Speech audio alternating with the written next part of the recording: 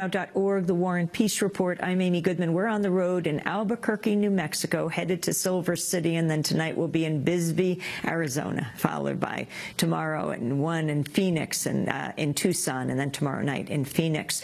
But right now, with less than 24 days before the 2012 general election, the two vice presidential candidates squared off in their only debate Thursday night on the campus of Centre College in Danville, Kentucky. For about an hour and a half, the candidates aggressively challenged each other on foreign and domestic policy issues as they sat at a table with moderator Martha Raddatz of ABC News. Raddatz pressed them with questions on the deaths of Americans at the U.S. Embassy in Libya, taxes, Medicare, Social Security, the budget deficit, terrorism, and Afghanistan.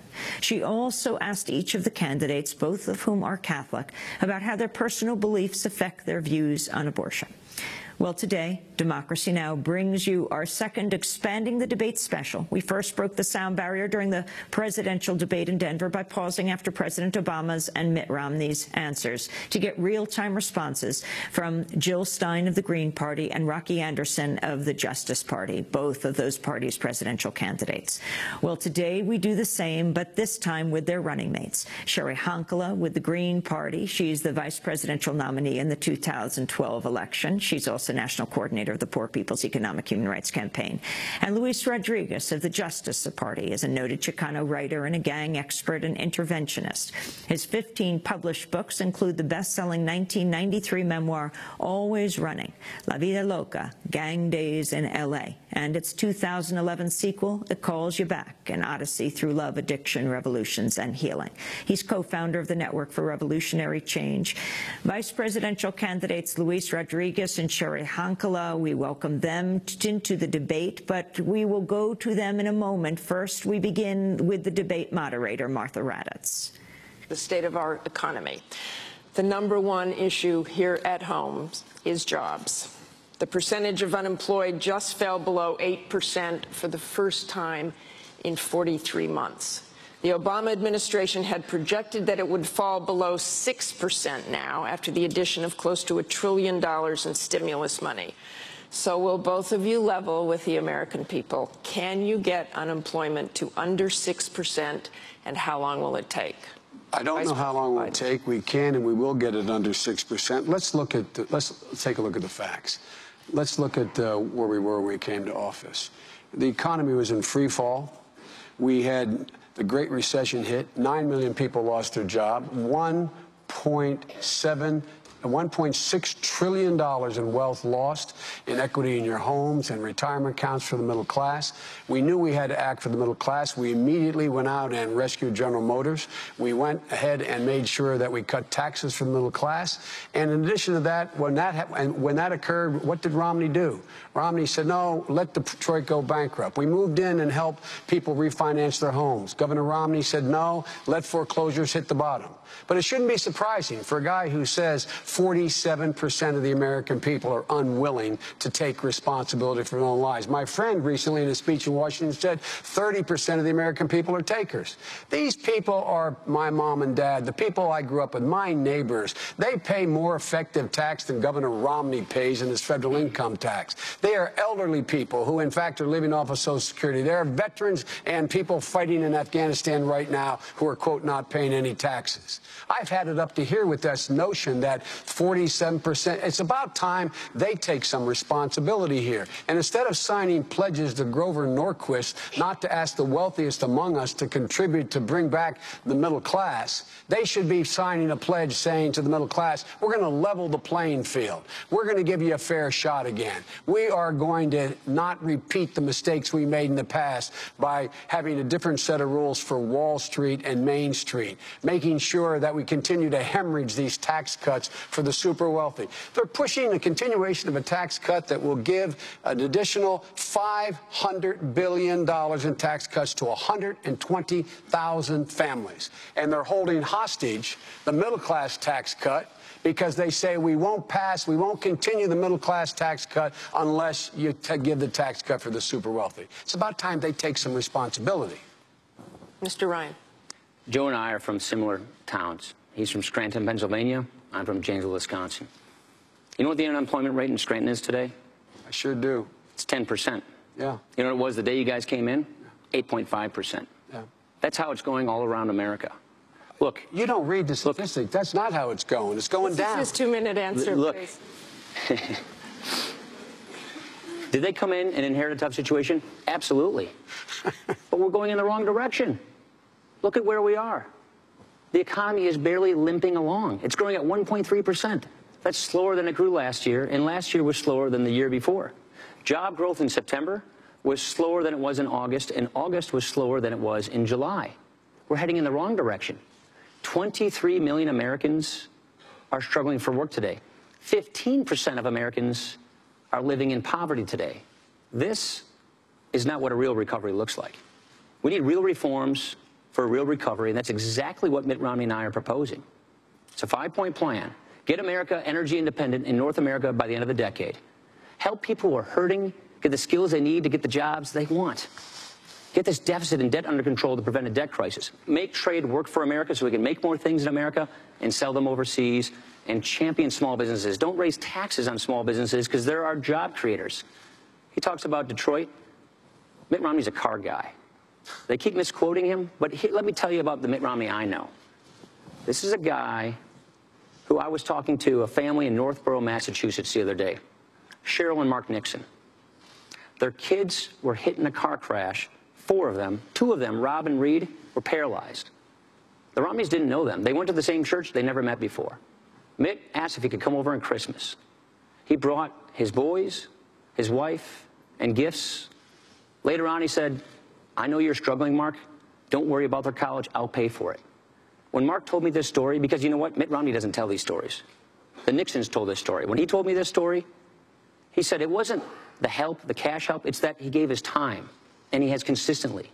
This is a man who gave 30% of his income to charity, more than the 2 of us combined. Mitt Romney's a good man. He cares about 100% of Americans in this country. And with respect to that quote, I think the vice president very well knows that sometimes the words don't come out of your mouth the right way. But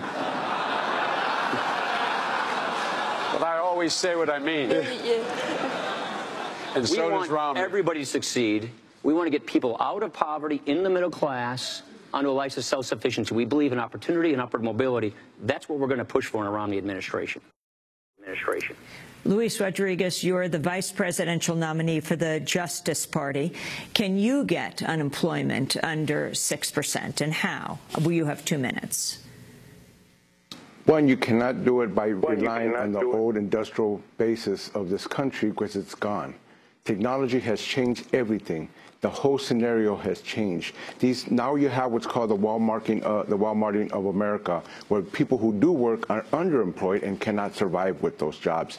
Unrepresented, unorganized, and low paid. So what you have to do is think of a whole short range and long range. The short range would be do what was supposed to be done. Get jobs to build our country, the infrastructure, the buildings, get housing done by people, give people the hammers and nails and let them build this country from the bottom up. Give people the imagination so they can get into the technology and utilize it to really have meaningful jobs. In the long run, I do think it has to be structural changes. We have to restructure our economy so that everybody can work, everybody's passions can be their profession, and we have a whole different way of looking at jobs than the way that's constantly being done by both the Republicans and the Democrats. Cheri Honkala, your response, vice presidential nominee for the Green Party.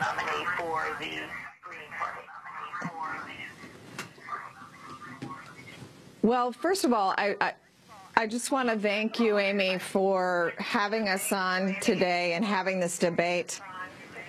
What we would do is we would green the economy, making sure that we put jobs that would last for a long time, that would save our environment, and that would put people to work. We would also turn the unemployment centers into employment centers, and we would put homeless people to work, renovating abandoned houses. We have more abandoned houses than we have homeless people in this country. And we could do something by putting them to work. We're going to turn back to Martha Raddatz, debate moderator in Kentucky. Let's talk about Medicare and entitlements. Both Medicare and Social Security are going broke and taking a larger share of the budget in the process. Will benefits for Americans under these programs have to change for the programs to survive, Mr. Ryan? Absolutely.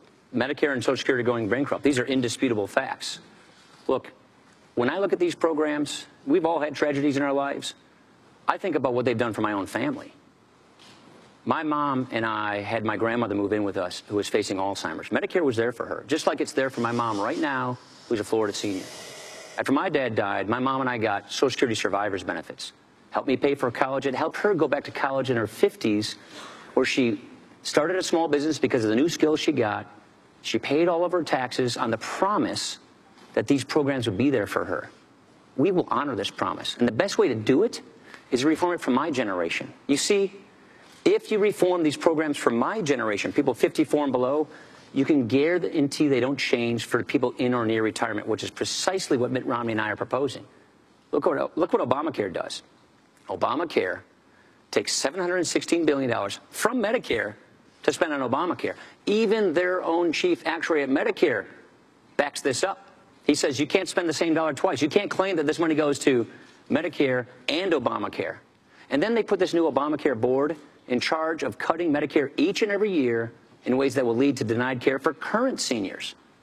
This board, by the way, it's 15 people. The president's supposed to appoint them next year, and not one of them even has to have medical training. And Social Security, if we don't shore up Social Security, when we run out of the IOUs, when the program goes bankrupt, a 25% across-the-board benefit cut kicks in on current seniors in the middle of their retirement.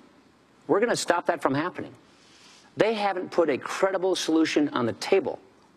He'll tell you about vouchers. He'll say all these things to try and scare people. Here's what we're saying. Give younger people, when they become Medicare eligible, guaranteed coverage options that you can't be denied, including traditional Medicare.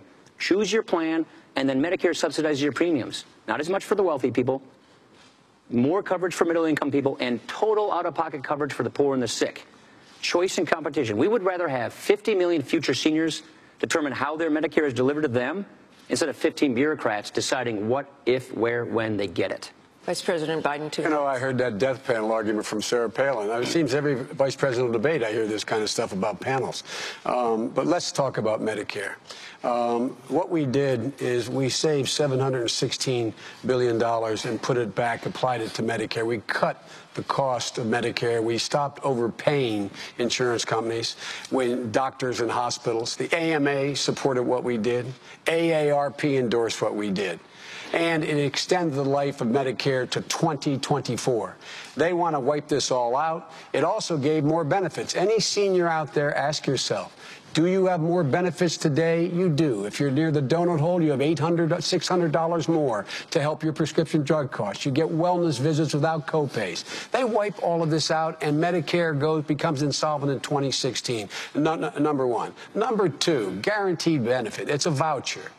When they first proposed, when the congressman had his first voucher program, the CBO said it would cost $6,400 a year, Martha, more for every senior 55 and below when they got there.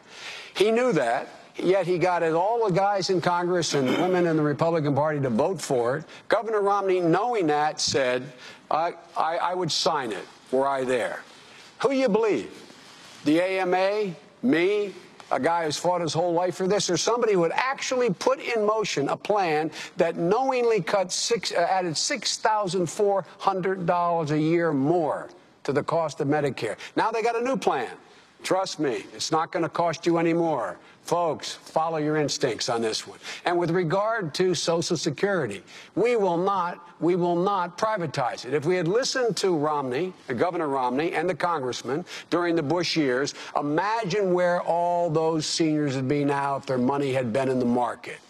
Their ideas are old and their ideas are bad, and they eliminate the guarantee of Medicare. Green Party Vice Presidential nominee Cheri Honkala, your approach to Medicare, its problems, and what you'll do about it. First of all, we see health care as a basic human right. We see that everybody in America should have access to health care. We believe in the U.S. Single-payer health care, and we want to have Medicare for all in this country. We have enough to go around, and everybody should be guaranteed an opportunity to be healthy, productive citizens. For all, what does that mean? It means that we want a single-payer system. We think that everybody should be covered from rehabilitation, drug and alcohol programs, to operations, to their dental coverage covered, you name it. People should have quality health care in this country, and they should be guaranteed it, just like the Medicare system that we have. It should be expanded to cover everyone. Luis Rodriguez, the vice presidential candidate of the Justice Party, your response. Yeah, first of all, the whole medical system has to be taken out of the profit market, taken out of the market system. It's an essential, as Cheri said, it's something that everybody needs. We spend billions and billions of dollars wasting money just because people aren't being taken care of, the illnesses and the sickness they get at the back end, because we don't do enough to prevent, to help, to maintain, to give people the care they need. And I think this is something the government should essentially have to do, because it's got to be taken out of the hands of the insurance companies, out of the big hospitals. Health care costs, as you know, has gone astronomical. And then what we're asking the government is give me a little break out of something that's taken completely out of our hands. I think it does have to come back single payer, as everybody has said, extend Medicare to everybody, not just to the elderly, but extend it to every kid, every adult, every youth. Make sure that everybody has access to the great technological innovations there are in medicine, but also just to understand, our bodies are our medicine. We don't need to be given a lot of drugs, pharmaceutical companies throw things in there. We can just need help in making our own bodies heal, which requires good eating, good exercise, a sense of less stress, of living in a world that doesn't demand too much of you, but making sure that the government ensures this as an essential need, not just something that somebody should be able to go to a market and try to profit off of it like it's being done today. We're expanding the debate, the only vice presidential debate in this election season. We go to break and then come back. This is Democracy Now! This is what democracy sounds like.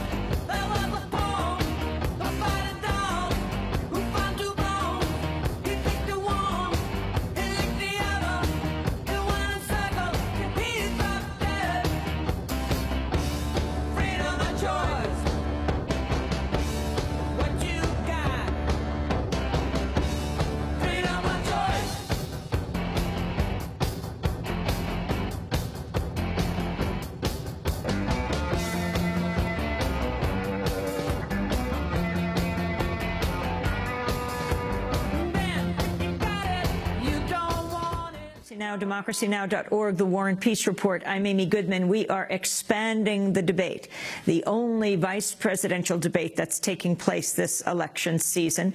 We are joined by Luis Rodriguez, the vice presidential nominee for the Justice Party, and Cheri Honkala, the vice presidential nominee for the Green Party. In Kentucky, Mitt Romney's vice presidential nominee is there, Paul Ryan, as well as Vice President Joe Biden, the Democratic vice presidential nominee. Martha Raddatz is the debate moderator in Kentucky.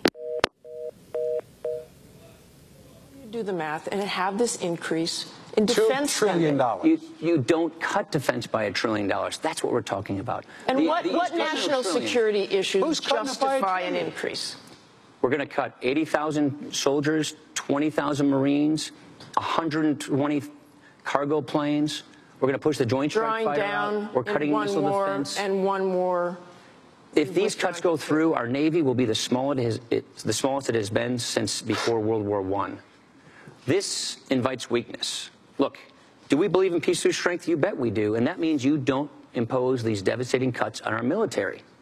So we're saying don't cut the military by $1 trillion. Not increase it by $1 trillion. Don't cut it by $1 trillion. Quickly, Vice President Biden, on this. Look, I want to move on. We don't cut it. And I might add, this so-called, I know we don't want to use the fancy word sequester, this automatic cut, that was part of a debt deal that they asked for. And let me tell you what my friend said at a press conference announcing his support of the deal. He said, and I'm paraphrasing, we've been looking for this moment for a long time. I'd like to move on to Afghanistan, please. Now, we've reached the recruiting goal for Afghan forces. We've degraded al-Qaeda. So tell me, why not leave now? What more can we really accomplish? Is it worth more American lives? We don't want to lose the gains we've gotten. We want to make sure that the Taliban does not come back in and give al-Qaeda a safe haven. We agree with the administration on their 2014 transition. Look, when I think about Afghanistan, I think about the incredible job that our troops have done. You've been there more than the two of us combined. First time I was there in 2002, it was amazing to me what they were facing. When I went to the Arghandab Valley in Kandahar before the surge, I sat down with a young private in the 82nd from the Menominee Indian Reservation who would tell me what he did every day, and I was in awe. And to see what they had in front of them, and then to go back there in December, to go throughout Helmand with the Marines to see what they had accomplished, it's nothing short of amazing. What we don't want to do is lose the gains we've gotten. Now, we've disagreed from time to time on a few issues. We would have more likely taken into account the recommendations from our commanders, General Petraeus, Admiral Mullen, on troop levels throughout this year's fighting season. We've been skeptical about negotiations with the Taliban, especially while they're shooting at us. But we want to see the 2014 transition be successful, and that means we want to make sure our commanders have what they need to make sure that it is successful so that this does not once again become a launching pad for terrorists. Vice President Biden. Let's keep our eye on the ball.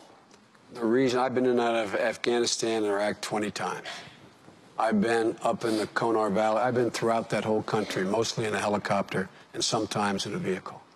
The fact is, we went there for one reason, to get those people who killed Americans, al-Qaeda. We've decimated al-Qaeda Central. We have eliminated Osama bin Laden. That was our purpose. And in fact, in the meantime, what we said we would do, we would help train the Afghan military. It's their responsibility to take over their own security.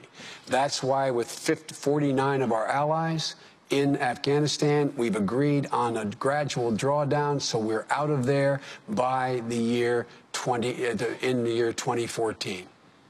My friend and the governor say it's based on conditions, which means it depends. It does not depend for us. It is the responsibility of the Afghans to take care of their own security. We have trained over 315,000, mostly without incident. There have been more than 24 cases of green on blue where Americans have been killed. If we do not, if the measures the military has taken do not take hold, we will not go on joint patrols. We will not train in the field. We'll only train in the Army bases that exist there. But we are leaving. We are leaving in 2014, period. And in the process, we're going to be saving over the next 10 years another $800 billion. We've been in this war for over a decade. The primary objective is almost completed. Now all we're doing is putting the Kabul government in a position to be able to maintain their own security. It's their responsibility, not America's. Justice Party Vice Presidential nominee Luis Rodriguez, respond on the issue of defense spending as well as Afghanistan.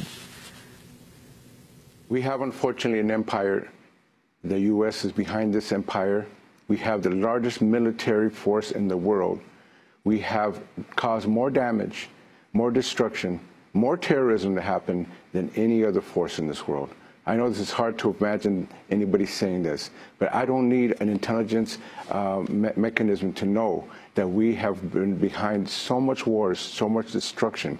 It's time for the American people to not have our soldiers, our mothers and brothers and sisters out in the wars anymore, in places that we don't belong, in places that don't resolve anything. In spite of the war against terror, I don't feel any safer. Nobody feels any safer. I think this is about time that this empire were to end. It's hurting our economy. It's hurting our politics. We cannot survive as people in this world if we continually go around the world thinking that our issues, our demands, and what we're about is more important than anybody else in the world. I'm for making sure that this world is peaceful, which means you cannot have a military means of getting peace. You cannot have unmanned drones bombing civilians no matter where it is in this world. So I do feel that we have to back up completely from the defense budget, which is the single largest means that money is being taken away out of our economy. Putting it back in military, put it back in defense industries that are making millions of dollars off our taxes and our sweat and blood. Cheri Honkala, Green Party vice presidential nominee, on the issue of defense and war spending in this country and Afghanistan. We need to bring our troops home. We need to stop being the police force for the world. So, we Amy, need to stay out of other people's business in their fight for democracy. And we need to take that money and we need to bring it back home. We need to bring our soldiers back home, turn them into organic farmers, have them be busy rebuilding America. The answer is not with war. The answer is creating a better America for all of us to live in. We're going to go right now to closing statements. Martha Raddatz in Kentucky. Okay, we now turn to the candidates for their closing statements. Thank you, gentlemen. And that coin toss again has Vice President Biden starting with the closing statement. Well, let me say at the outset that I want to thank you, Martha, for doing this, and Senator College. The fact is that we're in a situation where we inherited a god-awful circumstance. People are in real trouble. We acted to move to bring relief to the people who need the most help now.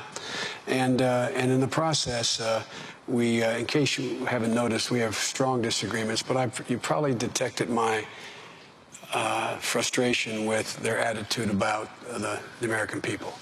My friend says that 30% of the American people are takers. Romney points out 47% of the people won't take responsibility. He's talking about my mother and father. He's talking about the places I grew up in, my neighbors in Scranton and Claymont. He's talking about the people that built this country. All they're looking for, Martha, all they're looking for is an even shot. Whenever you give them a shot, they've done it. They've done it. Whenever you've leveled the playing field, they've been able to move. And they want a little bit of peace of mind. And the president and I are not going to rest until that playing field is leveled. They, in fact, have a clear shot, and they have peace of mind. Until they can turn to their kid and say with a degree of confidence, honey, it's going to be okay. It's going to be okay. That's what this is all about. Congressman Ryan. I want to thank you as well, Martha, Danville, Kentucky, Senator College, and I want to thank you, Joe. It's been an honor to engage in this critical debate. We face a very big choice. What kind of country are we going to be? What kind of country are we going to give our kids? President Obama, he had his chance. He made his choices. His economic agenda, more spending, more borrowing, higher taxes, a government takeover of health care. It's not working. It's failed to create the jobs we need. 23 million Americans are struggling for work today. 15% of Americans are in poverty. This is not what a real recovery looks like. You deserve better. Mitt Romney and I want to earn your support. We're offering real reforms for a real recovery for every American.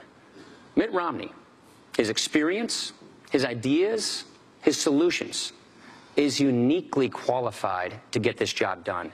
At a time when we have a jobs crisis in America, wouldn't it be nice to have a job creator in the White House?